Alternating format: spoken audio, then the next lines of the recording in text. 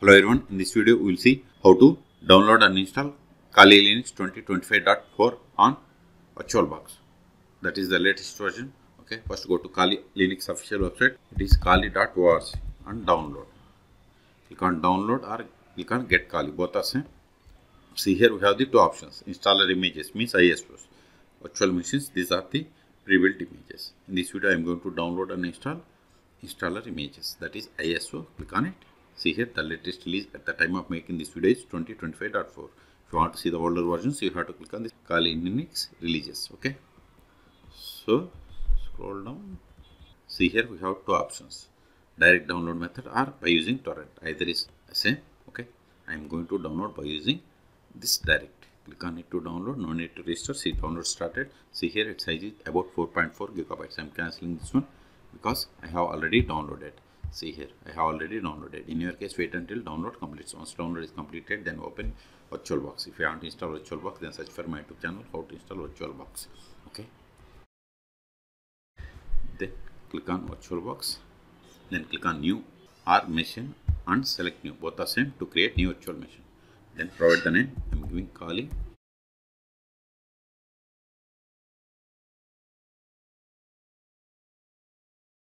VMO. This is just virtual machine name. Then select the location or folder to store this virtual machine files and folders. This is the default location. If you want some other location, click on drop down and select other.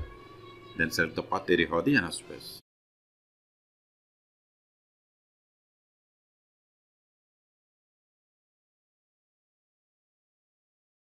Select the folder. Then select the downloaded ISO image by clicking on this drop down. Then select other.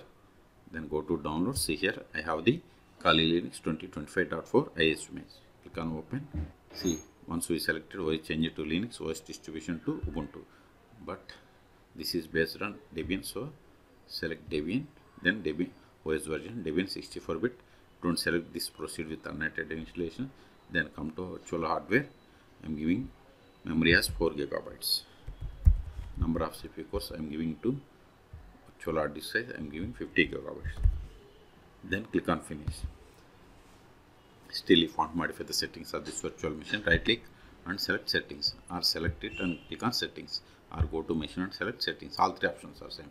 If you are okay with all the settings, just click on this start, or double click on this one, or right click, then start with GUI. Use up and down arrows and select the first one, that is graphical install, and hit enter. If cursor is graded, just press right control from your keyboard to release the cursor.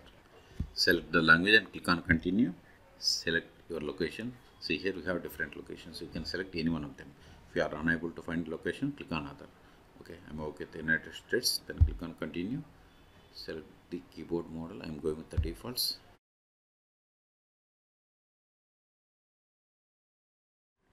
Now provide the host name or computer name. Later also you can change it. This is the default one. I'm giving for VM. Then click on continue. Now if you have domain, provide domain name. Otherwise keep it as blank and click on continue. Now we have to create or set up user. I am giving user full name as R2schools. Then click on continue. This is the username. If you want to provide some other username, you can provide. Then click on continue. Set the password for this user. Confirm the same.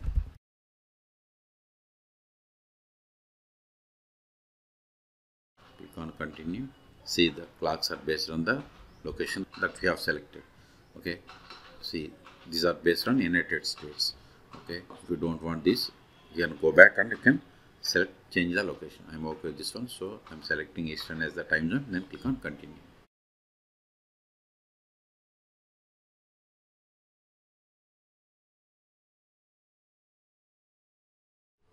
Partition disks, I'm going to use entire disk, guided entire disk.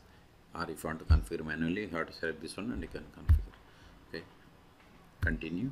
Select the disk to partition, continue. All files in one partition, continue. This is confirmation. Select finish partitioning and write changes to disk and continue. This is confirmation again. Select yes and continue.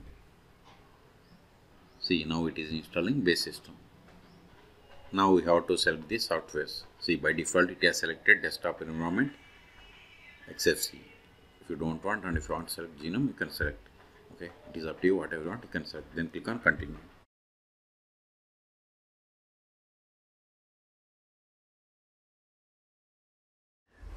Now we have to select the display manager. See, here we have EDM3 or light DM, whatever you want, you can select. I am going with EDM3. Then click on continue. Now install the grub bootloader to your primary drive. If you want, select yes. If you don't want, select no. If you want, so select yes. That is the default option. Then click on continue. Select the device for the bootloader. Then click on continue.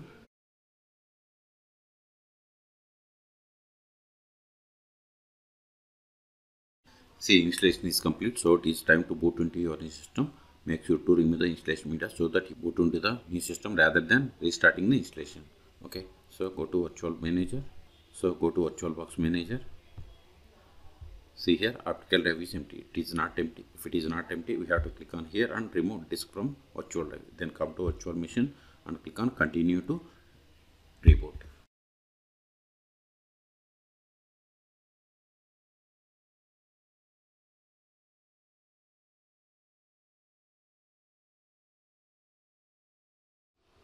Now click on username and provide the password that we have set for this user. Hit enter.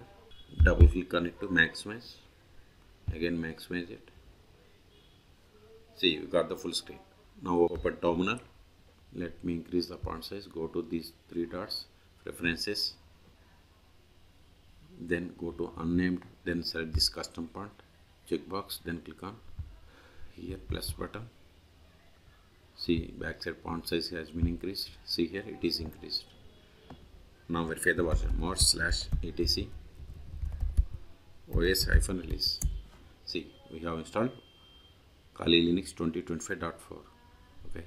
See, its ID is like Debian. That's why we have selected Debian as the guest operating system. Okay. The first step after connecting to Kali Linux is we have to update the packages. Sudo apt update & sudo apt upgrade. Hit enter. Then put the password of this user. This user must be the sudo user. Hit enter. See here. See, it is going to upgrading 502 packages and installing 2 packages, and this is the download size. Okay, so type A if you want to install and upgrade, then hit enter. It is up to you. Okay, this will take time. Now go to applications. See here we have different sections. Okay, this update and upgradation will take time. Okay, so in this video we have seen how to download and install Kali Linux 2025.4 on VirtualBox. Okay, for more tutorials please subscribe my channel. Thank you.